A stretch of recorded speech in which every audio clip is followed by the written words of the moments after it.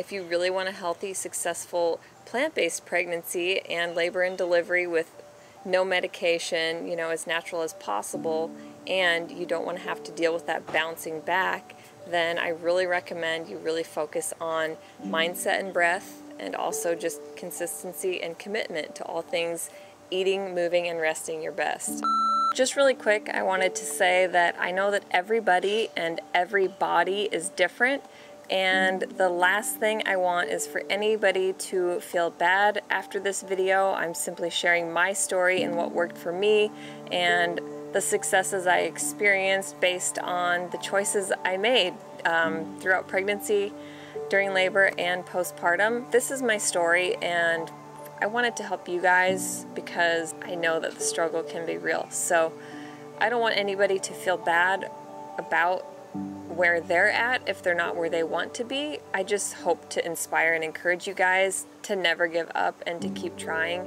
And my body has scars on it that it will always have from labor and delivery, you know, whether it be a mental, physical, or emotional scar. We all are left with some sort of baggage, some sort of wear and tear on our bodies from this experience, from this rite of passage. If you can learn to look at it as that, a rite of passage, I feel like it will give you so much more meaning and purpose and just fulfillment during this process. So let's get into it. Hey you guys, Erin here at EatMoveRest, and welcome back, or if it's your first time to our channel, then welcome. I'm now 2.5 weeks postpartum. That means baby Olivia is 2.5 weeks old. Tear, she's growing so super fast. She's already gained almost 2 pounds, so we're super excited. Breastfeeding has been going really well. I'll save that for a separate video. I'll definitely be coming at you guys with a what I eat in a day as a breastfeeding mom of 2. Yes, 2 kiddos, both at the teat. It's been a little bit of a handful, but definitely a blessing, something I never thought I would be into, but I'm loving the experience so much. Aside from that, one of the biggest questions I've been getting, mainly in my DMs on Instagram as well as in the YouTube comments, is what did I do to prepare for such a successful pregnancy, labor and delivery, and postpartum?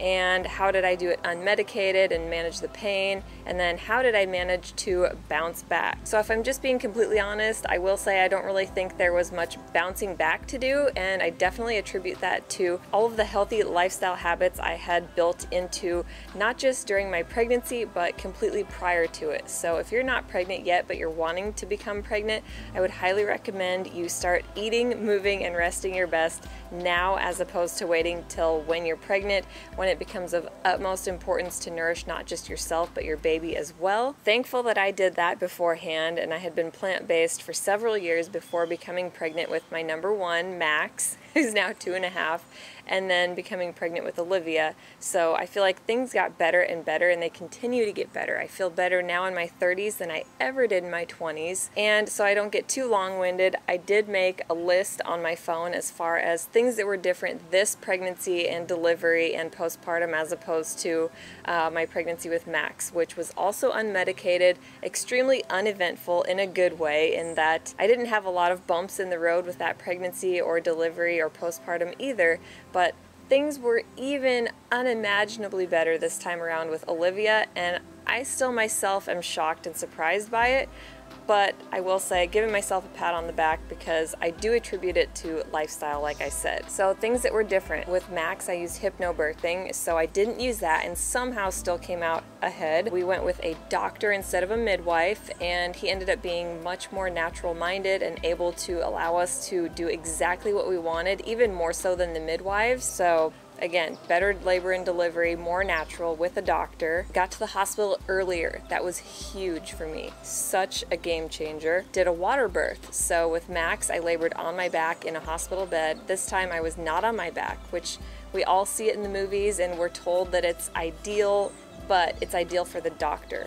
Physiologically, for birthing a child, it is the opposite of ideal. So I birthed on hands and knees, all 4s, in a bathtub, and it was phenomenal. The next thing is I was not hooked up to an IV. So last time I was, because I tested GBS positive and needed to have an antibiotic drip for baby's safety during labor and delivery, which I was totally crushed by. Even though I did everything without pain management, no interventions. That was one thing that I did and did not do this time. So no IV, no antibiotics. Another thing was my labor was cut in half. So instead of a 12-hour labor, which still wasn't that bad with Max, this time it was only 6 hours. So I went into labor just after midnight, and we finally decided to go to the hospital and got there by about 4:30, and then Olivia was born at 6:16 a.m. So just a couple hours in the hospital itself. Other things, these are postpartum things that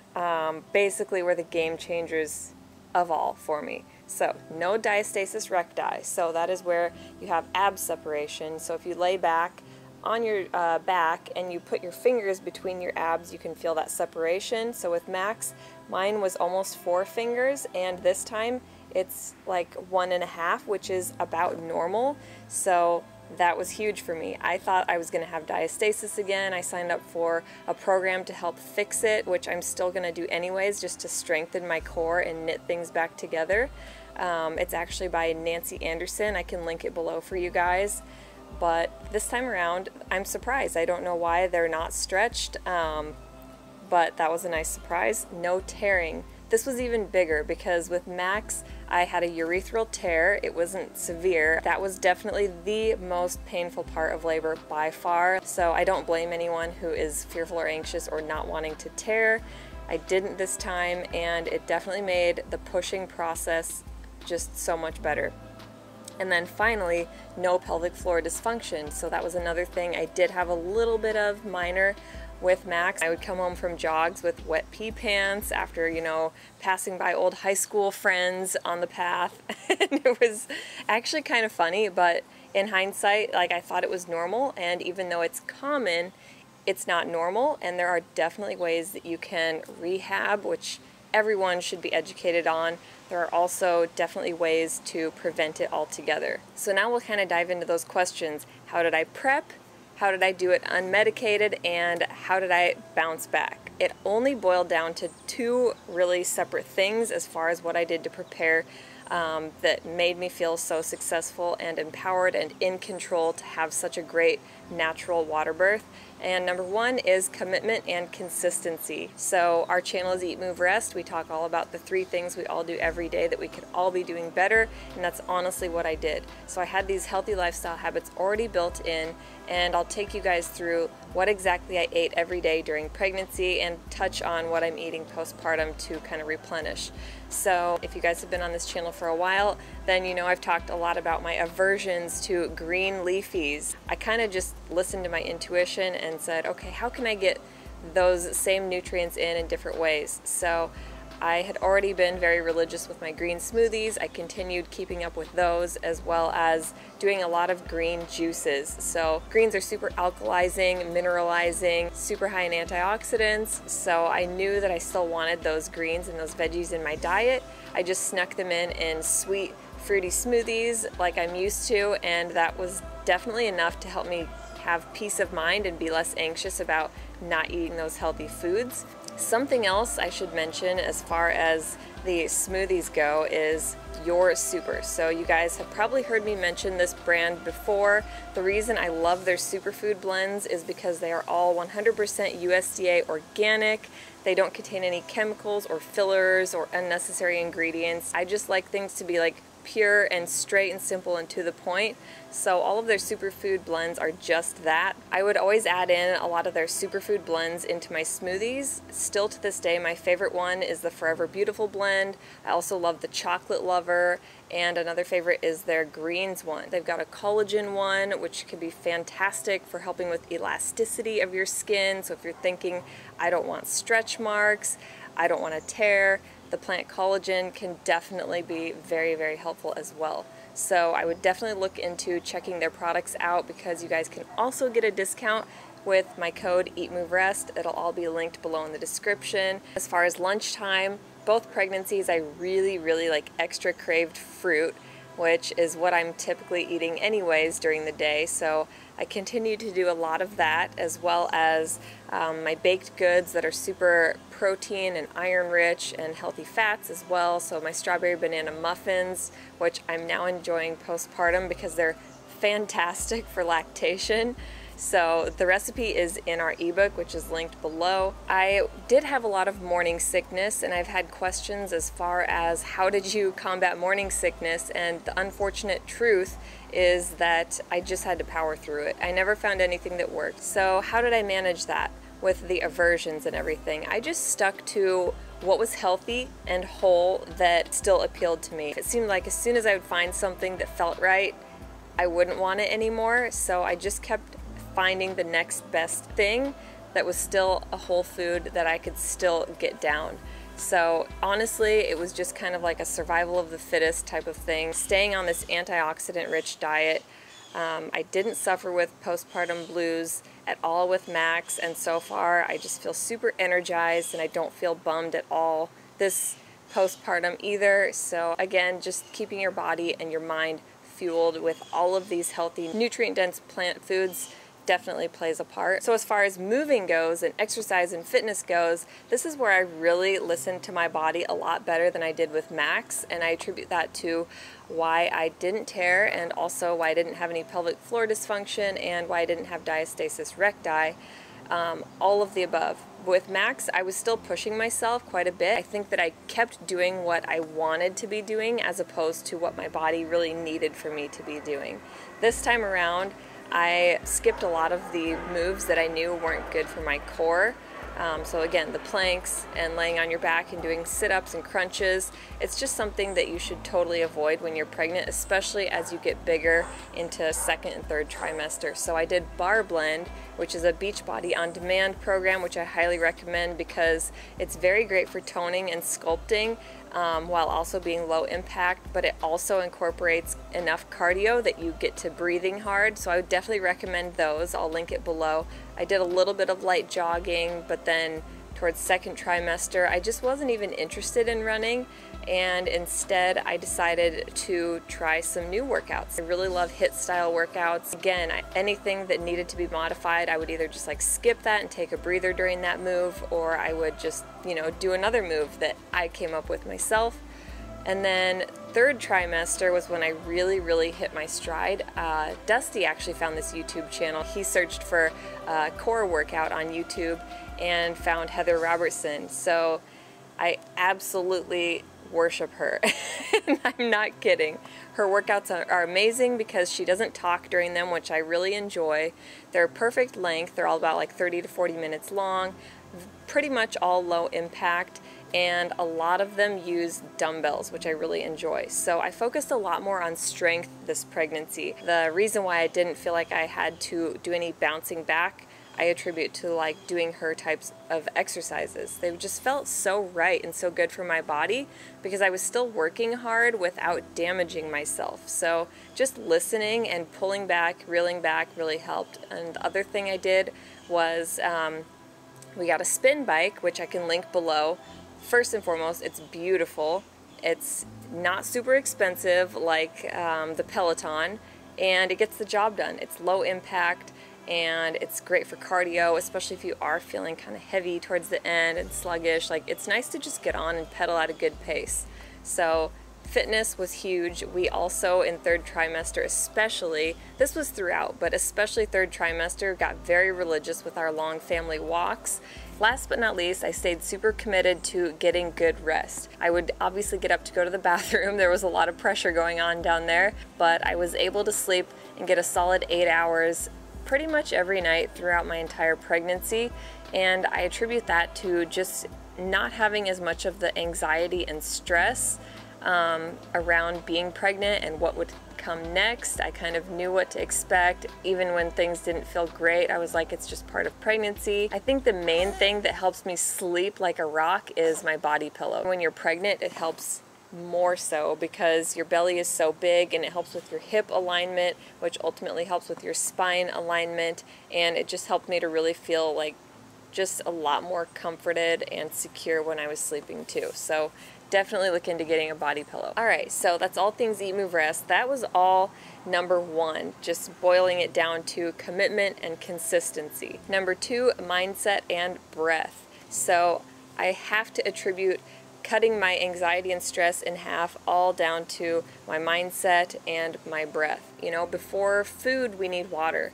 but before water, we need breath. So last pregnancy, I did a hypnobirthing, a home study course. Everything literally went out the window during labor and delivery, and I never really loved doing the hypnobirthing. It felt kind of forced, I guess I would say, and I just did it because it felt like that's what I was supposed to be doing. And this time around, I just did what intuitively felt best to me.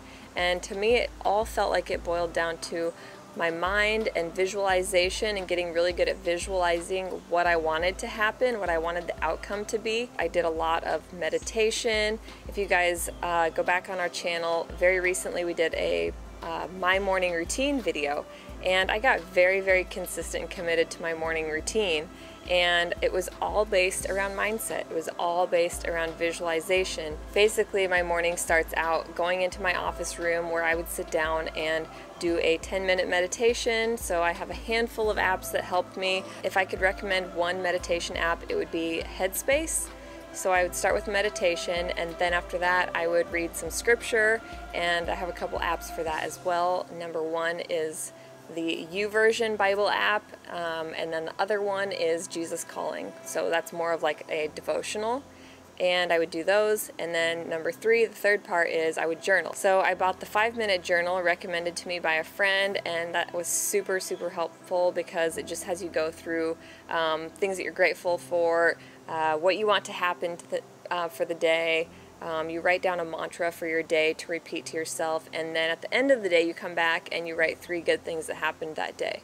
So super simple and straightforward, but it really helped me to get in the right mindset, and that mantra daily really helped me to feel more calm, cool, and collected, and more confident and in control. Having all of those tools in my back pocket, I think just building upon that habit every single day really, really helped me. And during my meditations and my morning prayers and evening prayers, I really, really started to heavily focus on visualizing what I wanted the outcome to be. So a lot of times I tell athletes to do this, or public speakers to do this, is to kind of put themselves in that position of winning the gold medal or giving an amazing speech. And so I kept imagining myself just having this very, very in control, calm, cool, and collected labor and delivery, and it's truly what helped, I think. And then on top of that, I also recommend finding a happy place that you can go to in your mind during contractions. This is the other thing I really, really practice on when it comes to mindset. So the contractions kind of build and get more and more difficult to manage as labor progresses until you get to that urge to push stage, at which point it's just, you know, it becomes very primal. But during the contractions, you really need to take yourself to a happy place. If you've seen Happy Gilmore, like, there truly needs to be a happy place in your head you can go to. So for me, I'm always on this big grassy hilltop, like a pasture or a meadow, and there's a big old gnarly tree that's just like massive, and it's been there hundreds of years, and I'm sitting like nestled into this enormous lion. So if you guys have seen The Lion, the Witch, and the Wardrobe, the lion, Aslan, actually represents Jesus, and that used to be one of my favorite childhood movies, and I think that's where that came from. But like, my happy place is just with this lion on this hilltop during sunset or sunrise. Sometimes there's other animals there too in my mind. I've always been a very, very big nature nerd, so that's my place. It's pretty simple, and it's just that feeling of like being encapsulated by this lion's fluffy mane that really brought me peace. And I went there during my contractions, and it worked a lot better than the hypnosis. So that's that for mindset and visualization. And then on the side of breath, I really focused on a couple of different breathing patterns that helped me a lot. Number one would be just inhaling for 4 seconds, exhaling for 7 seconds. And this is what I ended up using during my contractions that helped me the most. Another one that some people find helpful is box breathing. So you would inhale for 4 seconds, hold it at the top for 4, exhale for 4 seconds, hold it at the bottom for 4, and visualizing that box in your head. And it kind of varies based on the person, which one you prefer, what works better for you, but I kind of felt like it was much more calming for me to do the inhale for 4 seconds and then exhale for 7 seconds, because it kind of over time slows your heart rate, and kind of puts you in this more calm and relaxed mode. So that helped me a ton. And when it comes to finally having that urge to push, focusing still on that healthy breathing pattern can help you not to push too hard, too fast, because that's when tearing happens. So I also knew I wasn't going to use any drugs. I did it one time without pain management, and I knew for that reason that I could do it again. So I will say I was much more calm during pregnancy this time because I knew what to expect, but I was much more anxious about the labor and delivery itself because I know just how painful it ended up being. There was a certain amount of naivete the first time around. I didn't really know what I was in for. This time, I really tapped into reminding myself that women were designed to do this. We've been doing this since day one, and so many women have done it before me. So just like kind of like finding that and embracing that feminine energy and power, not just from within and having experienced it myself, but like our ancestors for generations upon generations, for hundreds of thousands of years, really tapping into that power and that life force and that energy and that fuel helped to encourage me and to remind myself that, yeah, you've got this, you can do this. So I think that's something to definitely keep in mind when you're getting your mindset prepared for possibly going into a natural, unmedicated childbirth. This time around, I was wanting to consider a water birth because I didn't get in the tub with Max, and there were bathtubs at our hospital. So this time around, when my contractions started to get a little bit uncomfortable, my doula and one of the nurses said, "Do you want to try getting in the tub?" And I was like, I've got nothing to lose. If I want things to be different this time, and I've seen a lot of successful water births, I've got nothing to lose. I might as well try it. So I just kind of nodded my head. The whole time I really preferred to be like eyes closed and kind of turned inward so I could focus on my breath and all of that during labor and delivery. So that was the one time where I kind of had to like be more alert, and I got in the tub, and I felt like as soon as I got in and I was kind of like on my knees and like my arms rested against the edge of the tub, I really felt such a release. Like I felt like it was finally time to like move things along. And one of the nurses asked, "Are you feeling the urge to push?" And I wasn't sure until she said that, and then my mind went there. I was like, yep, this is gonna happen. The doctor finally came in. He was only in there for about 5 minutes, literally, before baby was born. Otherwise, it was just me, my doula, Dusty, and a nurse. So it was very calm and peaceful. It was probably about that third push that was the only actual push, and I just knew it. My mind went there, and I knew, I was like, this is it. I'm not gonna stop pushing until this baby's out, and that's exactly what happened. I honestly gave it a roar / blood-curdling cry that lasted for probably like a minute and a half, and baby was out. And Dusty goes, "Did you hear Dr. McNeely after you did that?" He goes, "That was insane." So I don't know what that means, but it felt intense, it felt insane. Olivia was born, and it was amazing. So as far as like the logistics of things at the hospital, like what kind of environment we created, and even just getting there earlier, like I said, helped tremendously. So I'll touch on that for just a second. With Max, we got there so far progressed that I was in so much pain. It was difficult just getting there. So I felt like I wanted to be on top of things and in control. I just knew, like in my heart and in my mind, if I'm there ahead of things, then I think I'll feel more calm and collected. And that's exactly what happened. We darked out the room. My doula put up some candles. I had brought some essential oils this time that I actually used. I also had some spa music. So last time I was like past the point of carrying and kind of just like stressed and like, let's just get this baby out. But this time I just felt like all of that played a huge role in just helping things to flow more smoothly. Last but not least, how did I recover? How did I bounce back? The answer isn't exactly sexy. I don't think that I ever really bounced back. I don't feel like I had to, either mentally, physically, or emotionally. And I attribute that all to everything I did leading up. If you really want to, as you call it, bounce back quickly, the best answer I can give you is to stay committed throughout pregnancy. You know, it's only been 2.5 weeks, and I'm the same exact size. I was beforehand.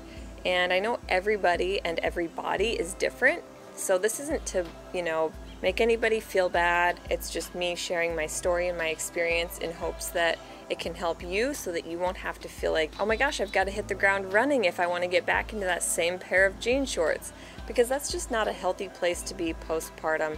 You really want to focus on those sacred first 40 days. In fact, there is a book I highly recommend called The First 40 Days that can help you to really learn how to nourish and replenish your body to give yourself exactly what you and baby need. Another reason a lot of people feel like they've gained a lot of weight or they've got a belly pooch afterwards is being hooked up to an IV. At least give yourself the peace of mind that if you are hooked up to an IV, just know your body is going to have a lot of excess that needs to get flushed out. So that's something to keep in mind. I will say I was hooked up to an IV and I felt a lot more puffy and just foggy and groggy afterwards with Max, and this time not having those fluids in felt so much better, like light years better. So if you can go that route, highly recommend it. The more you can do things naturally and avoid interventions, the better off you're setting yourself up to be postpartum, both physically and mentally and emotionally. So just something to keep in mind as well is just